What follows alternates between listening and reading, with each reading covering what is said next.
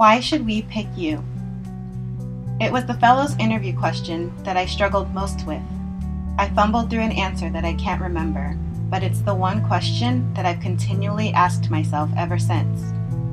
When I envisioned what graduate school would look like, I pictured happy hours, deep conversations about social justice, and a clear path to my career, full of excitement and confidence. That wasn't my reality. Instead, this phase of my life would be characterized by confusion, low self-esteem, and a serious lack of identity. In class, my heart raced when I raised my hand to answer a question. My voice shook when I gave presentations.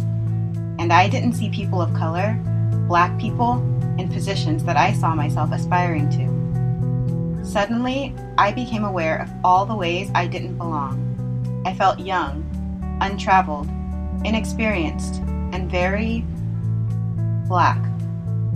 At a fellow session, Jen spoke about authenticity and gave us personal questions to discuss with fellows that we had just met. In that moment, I didn't feel authentic.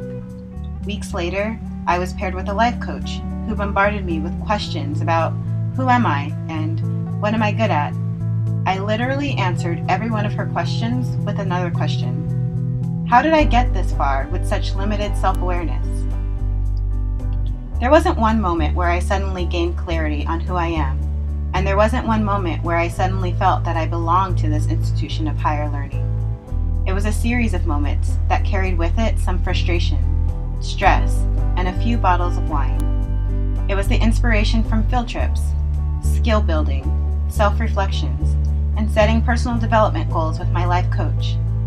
But perhaps even more impactful was the push that I got from fellows outside of sessions, the pep talks telling me not to settle for anything less than what I deserved, and the space to truly explore my authentic self.